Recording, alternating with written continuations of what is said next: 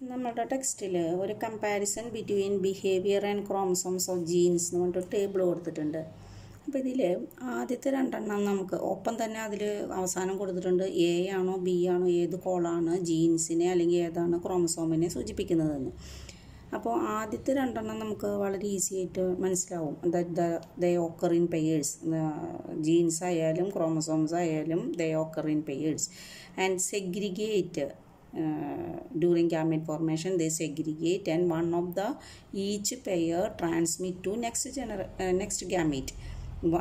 ഇവിടെയും അതുപോലെ തന്നെയാണ്, segregate one of the each pair transmit to next gamete. Okay, അപ്പോൾ ഈ മൂന്നാമത്തതാണ് ഇത്തിരി ഒരു വ്യത്യാസം വന്നേക്കണേ. ഇവിടെ ഇത് തമ്മിലുള്ളൊരു വ്യത്യാസം ഒന്നുകൂടി നമുക്കൊന്ന് നോക്കാം. സെഗ്രിഗേറ്റ് എന്ന് വെച്ചാൽ എന്താ? സെപ്പറേറ്റ്. ഡ്യൂറിങ് ഗാമേറ്റ് ഫോർമേഷൻ, അപ്പോൾ ഒരു പെയർ, ഇപ്പം നമ്മൾ ക്യാപിറ്റൽ വൈ സ്മോൾ വൈ എന്ന ഒരു ജീൻ പെയറിൽ ആ ജീനുകൾ അല്ലെങ്കിൽ capital T small T during gamete formation they separate and enter in to each gamete. അപ്പോൾ ഒരൊറ്റ പെയറിൻ്റെ കാര്യം പറയുമ്പോഴാണ് അവർ തമ്മിൽ അതിൻ്റെ ഉള്ളിലുള്ള ആ പെയറിൽ ആൾക്കാർ തമ്മിൽ സെപ്പറേറ്റ് ചെയ്യുന്നു. ക്രോമസോമിൻ്റെ കാര്യമാണെങ്കിൽ നമുക്കറിയാം ഹോമലോഗസ് ക്രോമസോംസ് പ്രസൻറ്റ്. അപ്പോൾ ക്രോമസോം നമ്പർ 1 അത് ഒരെണ്ണമല്ലല്ലോ, ഡിപ്ലോയിഡാണ്. അപ്പോൾ ഹോമലോഗസ് ക്രോമസോംസ് പ്രസൻറ്റ്.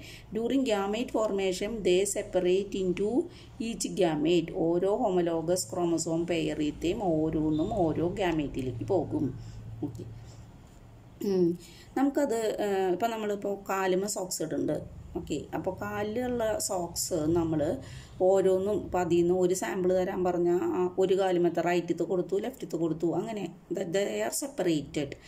എന്നാൽ ഈ ഒരു സെക്ഷൻ വരുമ്പോൾ ഇൻഡിപെൻഡൻ്റ് അസോർട്ട്മെൻറ്റ് എന്ന് പറയുമ്പോൾ കാലിലത്തെ സോക്സ് മാത്രമല്ല കയ്യുമ്മലത്തെ സോക്സിനെയും കൂടി നമ്മൾ പരിഗണിക്കണം. A gene pair, independent pairs separate independently. ഇവിടെ ഇൻഡിപെൻഡൻറ്റ് പെയേഴ്സ് എന്ന് പറയുന്നത് ഇൻഡിപെൻഡൻറ്റ് പെയേഴ്സ്, അതായത് ക്യാപിറ്റൽ വൈ സ്മോൾ വൈ എന്ന കളറിനെ സൂചിപ്പിക്കുന്ന gene pair independently separate from ഷേപ്പിനെ സൂചിപ്പിക്കുന്ന ജീൻ പെയർ. ഇതിൻ്റെ സെപ്പറേഷൻ ഈ ജീൻ പെയറിൻ്റെ സെപ്പറേഷനെ ഇൻഫ്ലുവൻസ് ചെയ്യുന്നില്ല. This separation independently separate from this gene pair. അതുപോലെ ഹോമലോഗസ് ക്രോമസോംസ്, 2 ഹോമലോഗസ് ക്രോമസോം, ഒരു ചെറുതും ഒരു വലുതും ഉണ്ടെന്ന് വിചാരിക്കും. അപ്പോൾ this separation 1 pair separate independently from this pair. അതുകൊണ്ട് ഇവിടെ 1 പെയർ എന്ന് പ്രത്യേകിച്ച് പറഞ്ഞതുകൊണ്ട്, ഒറ്റ പെയർ എന്ന് കൃത്യമായി വേർതിരിപ്പുള്ളത് കൊണ്ട് ഈ സെക്ഷൻ ക്രോമസോമിനെയും ഈ സെക്ഷൻ ജീനിനെയും സൂചിപ്പിക്കുന്നു. പിന്നെ വേറൊന്ന്, ഈ ഒരു ടേബിളൊക്കെ ഉണ്ടാക്കിയിട്ടുള്ളത് നമുക്കറിയാം. ഇപ്പോൾ ഏറ്റവും ആദ്യം ഈ സ്റ്റഡി നടത്തിയത് മെൻഡലിന് മുൻപ് നമ്മൾ ഇപ്പോൾ ചാൾസ് ഡാർവിൻ വരെ ഒരു പാൻജെനിസിസ് എന്ന് പറഞ്ഞിട്ടൊരു കോൺസെപ്റ്റ് കൊണ്ടുവന്നിട്ടുണ്ട്. ദാറ്റ് ഈസ് എന്താണ്, ജെമ്യൂൾ എന്ന രൂപത്തിൽ സെക്സ് സെല്ലിലേക്ക് കുറച്ച് മെറ്റീരിയൽസ് എത്തും, എന്നിട്ട് സെക്സ് സെല്ല് വഴി അടുത്ത ജനറേഷനിലേക്ക് ട്രാൻസ്മിറ്റ് ചെയ്യുന്നു. പക്ഷേ അത് പ്രൂവ് ചെയ്ത് അങ്ങനത്തെ ഒന്നും നടന്നില്ല. പക്ഷെ പിന്നീടാണ് മെൻഡൽ അതിന് കൂടുതൽ വ്യക്തത വരുത്തിയിട്ട് മോഡേൺ ജെനറ്റിക്സിൻ്റെ ഫാദർ എന്ന് പറഞ്ഞ ഒരു കോൺസെപ്റ്റിലേക്ക് വന്നത്.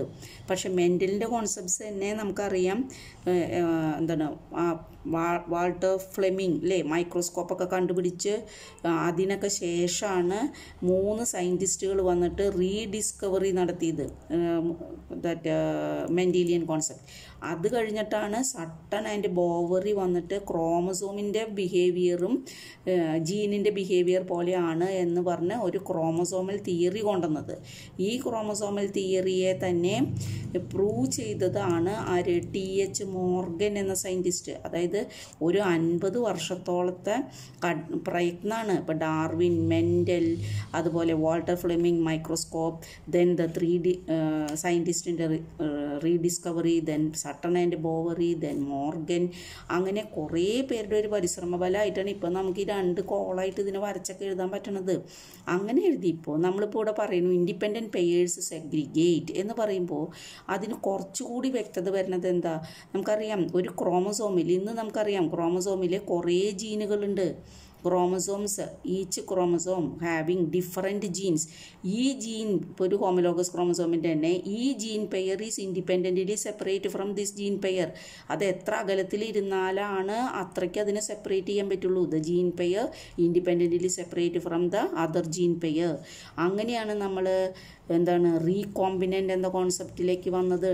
ഓക്കെ, അപ്പോൾ these when comparing A and B, A consider about the genes and B consider about the chromosomes. Okay.